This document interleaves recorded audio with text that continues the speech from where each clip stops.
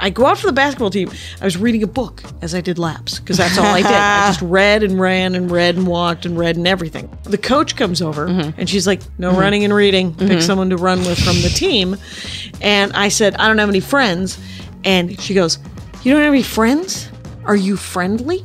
She fucking blew my mind. That's some like That Taoist is so shit. deep. Yes. It was amazing. And Yeah. then she drew a line graph in the dirt of the track and explained friendship to me. I'm not even kidding. Essentially, the analogy goes like this. If you start talking, eye contact would be great, but any kind of mumbling will get you acquaintances. After a certain amount of time, you will be in the center of the graph. Some of those people will have made it here. Those will be your actual friends. You will support them. They will support you. Very beautiful. Here at the end of the line graph, this is not friendship over here. You're going through their garbage. You're reading their text messages. Leave them alone. Leave them alone. To this day, that is why I have friends.